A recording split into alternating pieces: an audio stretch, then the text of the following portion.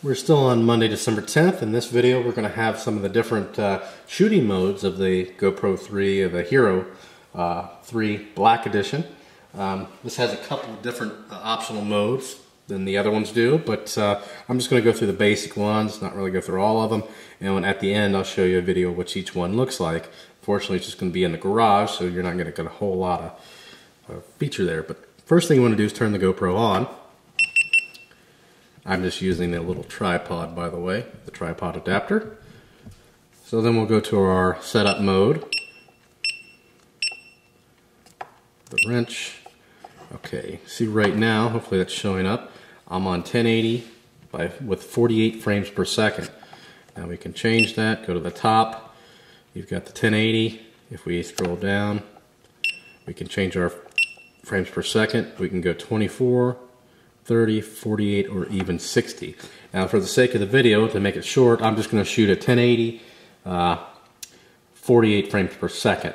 So we'll leave that all alone. So there we go. We'll go down to exit. So, all right, next we've got, if you're getting on the top and you hit the button for 1080. So the most common ones, we've got WVGA, which we'll shoot the first video at the end of the video with that, and then we're going to move to, these are going to go in order. So first you'll have WVGA, then we'll do 720, and then we'll do 960, then we'll do the 1080, and then lastly we'll do the 1440. Now each of these modes, so if we click on 1440, you've also got the same, well, you know, for the 1440 you've got 24, 30, and 48 frames per second. So let's see what we've got. We'll go down to exit. Let's see what we've got on some of the other ones. So like that. Let's see, let's go down to 960. So there we've got that. And we've got, what is that, 800 frames per second? I'm looking through the camera, so it's hard to see. So each one of them's got different modes for the frames per second. We're just going to use the standard modes. These are all standard right now, what they come default. So it's going to be a short video. So right now I'm actually going to go to the video showing the different modes. We're going to start with the WVGA, go to the 720, 960, 1080, and 1440. I'm just going to do 4 of them in a row real quick. And then that'll do it. So we'll be back in just a minute. Okay, this is the WVGA mode. Just kind of give you an overview of the garage here. It's pretty messy at the moment. Usually I try to keep it a lot cleaner, but I just want to give you an idea of the WVGA mode. There's that one, and we'll come back with 720. Okay, here is 720 mode. Don't know if you can notice any difference with that.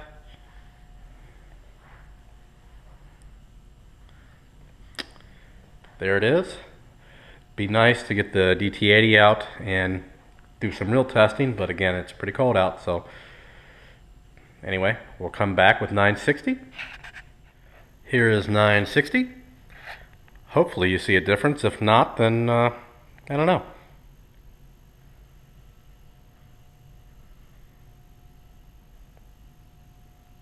There's that. We'll come back with 1080. Here is 1080.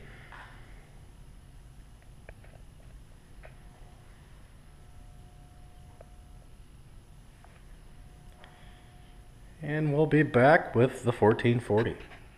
Here we are with 1440. I'm going to make this short because it's probably going to take up a ton of space, even though it's only a few seconds long. So that is 1440.